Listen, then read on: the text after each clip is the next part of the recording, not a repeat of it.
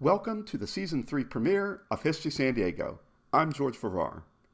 Previously in Season 2 of History San Diego, I talked with you about smugglers clashing with the Spanish military in the Bay, about the vastly growing United States increasingly moving westward thanks to the Louisiana Purchase, and about the rise of the newly independent nation of Mexico, which would replace Spain as a controlling force in the San Diego area. And I profiled some of the early settlers and new sources of local power, including land grants, and admired Old Town in various on-location filmings, along with 2 tributes to the legacy of President John F. Kennedy, honoring his visits as a candidate and president.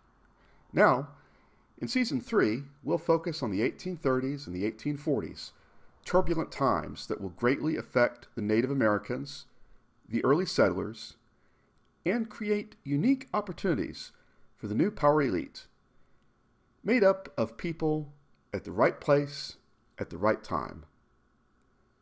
In 1824, the Mexican Congress passed a colonization law to give rights for settlers to take title to land within Mexico, with certain restrictions to incentivize settlement. This would have incredible ramifications as the years passed, especially in the Mexican province of Tejas. We know it today as Texas. By 1830, limitations would be instituted which would attempt to impact the dynamics of power to the east of San Diego, as Tejas was flooded with many new settlers from the United States.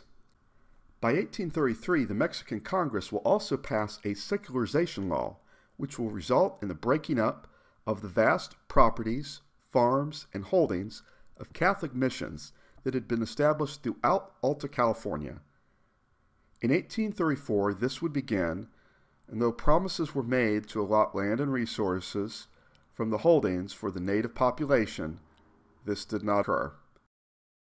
This will be a dramatic change in the lives of many natives who had chosen to work in the mission system over the years after the Spanish conquest.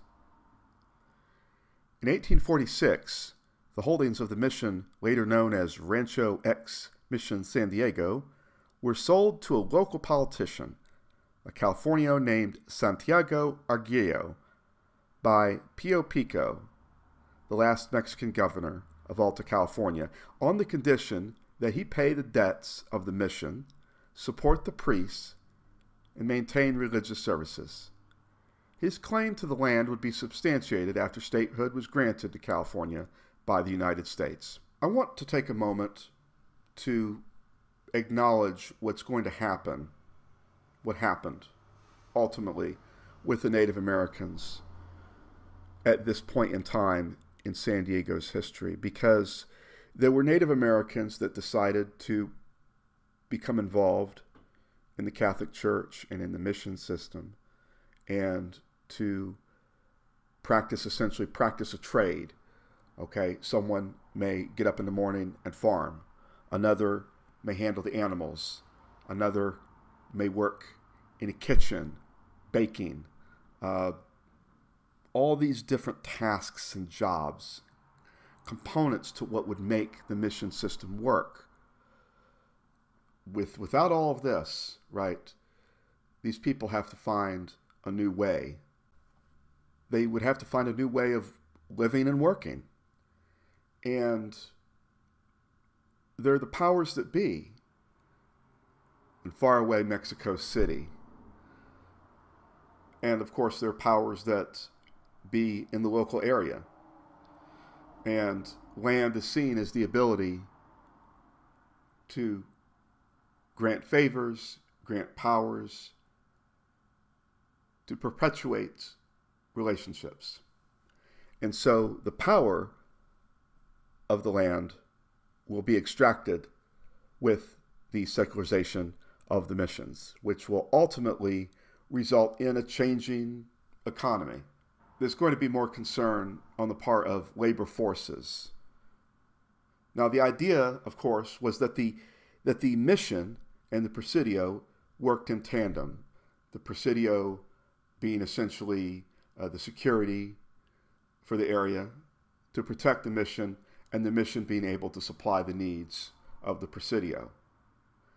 But increasingly, the focus of attention, the investment in the area would be taking place in an area we today know of as Old Town San Diego. And so, increasingly, not only in our history, but also in the telling of our stories here on our show, our focus now will go from the Mission and the Presidio to the area in Old Town San Diego, which in a matter of years will become a pueblo, but will be faced with incredible challenges, pressures, and I look forward to bringing you these stories ahead on Season 3 of History San Diego. Let's now take a look at our Season 3 broadcast schedule ahead. I have a lot planned to bring you for the remainder of 2023 going into 2024. We're going to be on location at various landmark profiles. I'm going to be putting together some great shows for you as we begin to learn how San Diego became a pueblo. And we're going to take a look at San Diego in the North American context. We're going to take a look at the native people and what was going on in the 1830s. There's a lot of things that are going to happen.